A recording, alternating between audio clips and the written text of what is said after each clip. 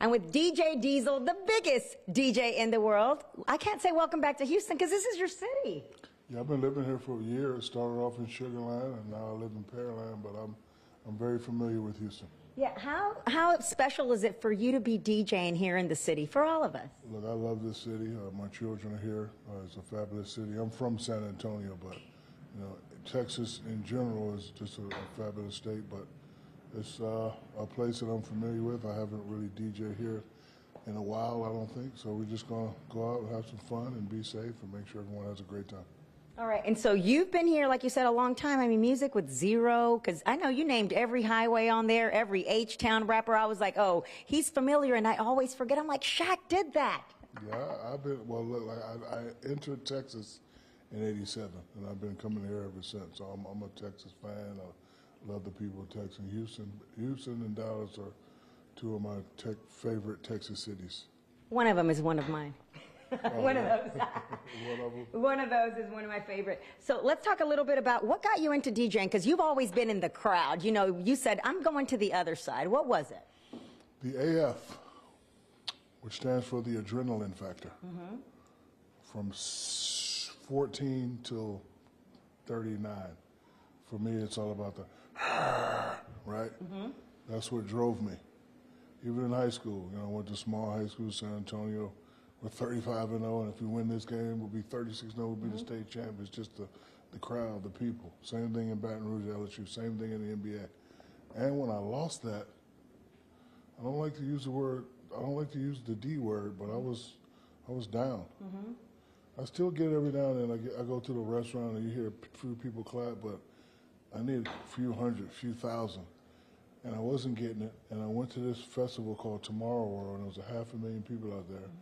And it's like you do something and then you don't do it and you forget about it, and then it hits you again. So I was like, oh, like this is it. So then I told the promoter, who's standing over there, a guy named Logan, I said, you know I could DJ, and he laughed at me. Yeah, right. So then I had to do the whole celebrity DJ circuit thing, which is fine. I had to pay my dues, but I've been DJing since '85, '86. I'm a real DJ. That's what I was going to ask you. What do you DJ with? I started off with SB 1200s and a Gemini mixer. In college, I DJ'd. I had to carry the crates around. I get $25 a show. Okay. Yeah, so I'm scratching and battling, did all that. So when I saw the Tomorrow, I was like, I can do this. And I kept going to a couple, shows. I wanted to see. I would see Nightmare. I would see Skrillex. I would see Steve Aoki, and I was like, those guys are good, but I can do it. I did it before. So that's all I do it for. I do it for the adrenaline factor. And then when you talk about the sport, what makes the NBA a great sport, it's not because of LeBron. It's because of LeBron.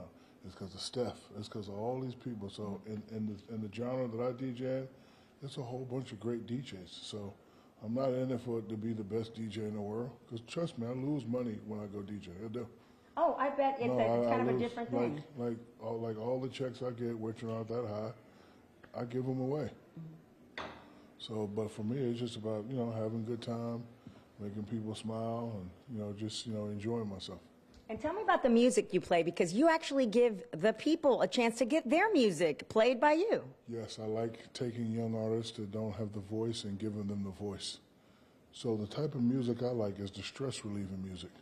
When I'm in the car, as soon as the beat drops and I can go like this, that starts to get me nod and it starts to get me happy. The endorphins start to flow. Now my stress is relieved and I'm happy.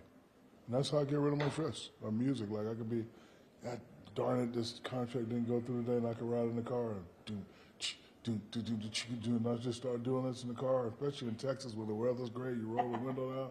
What's up, man? You see a nice looking mamita linda.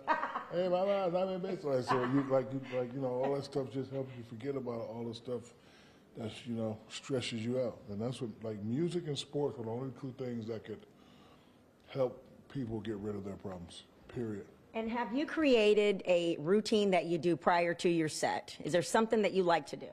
Yes. General Dwight Eisenhower said the greatest leaders are the ones that hire people that are smarter than them. So one of my best friends is also a DJ, a way better DJ than me. We go over the set, and we argue and we fight. Same way me and Kobe argue. Same way me and LeBron argue. Me and D would argue. And that's what two alpha males do. Play this. No. Play that. Play this. Play that. And we enjoy it. And then we enjoy doing this for other people. Like if we do a set and there's 50,000 people screaming and we see 2 people that don't scream, it was a terrible set. We got to go back. And so like I don't look for the people I look for the people that's not enjoying it. It's like, oh, you don't like it? What about this song? So like we spot those people out. And then if they don't like it, it was a terrible set, do it all over, and it just keeps us motivated and it just keeps us going. And what is it? Because you carry yourself like that around everything. You want to pull the people up that are the furthest down, and you want to make it fair for everyone. Yeah, my journey now from 49 to whenever I leave this earth is about making other people happy. So when I go to the festival and see a kid or a person that has spent their money to come watch, like, I take pride in that. I do. When I was young, my father took me to a San Antonio Spurs game. It was a terrible game, but I remember he had to borrow the money. So now he's like, damn it, it's a terrible game. Got to pay my guy back somehow, whatever. So he hits me in the chest and he says, son, if you ever get to the point to where people are paying to watch you perform, make sure you put on a show. So that's why I was a unique type of NBA player. I was like, and I would love to see, oh, there's dad and his son, or there's dad and mom, or there's dad and his daughter.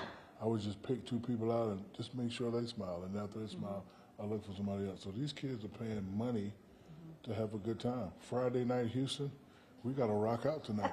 We have to rock out. There's only one way to do it. And speaking of sons, real quick, how your son committed to TSU, your daughter committed to TSU. How proud does that make you to be a part of that? It makes me very proud. They're doing very well. I always tell them to follow their dreams. You know, I have 6 children, and for me, it's not about, we don't need another NBA player. I would love to lawyer, physicist, engineer, real estate, whatever, but they make me very proud. I'm one of the lucky ones. I have no problems from them, and they're smart, and they're educated, and they're humble, and they follow my footsteps. They do charitable work, and they're just great kids.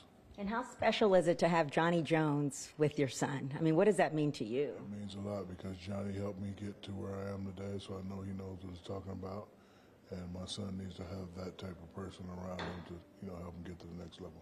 Yeah, and your daughter under Cynthia Cooper? That's very major. I saw some footage the other day. Cynthia Cooper is taking my daughter to a place I can never take her, so I wish them all well. Okay. All right. Look in that camera. Invite the city out tonight. Tell them what it all. I don't. You know what's crazy? Hold on. What's the name of the club tonight? Sakai. And don't take that personal, but Einstein said things you can get access to you should never memorize. So my crew will tell you I don't memorize nothing.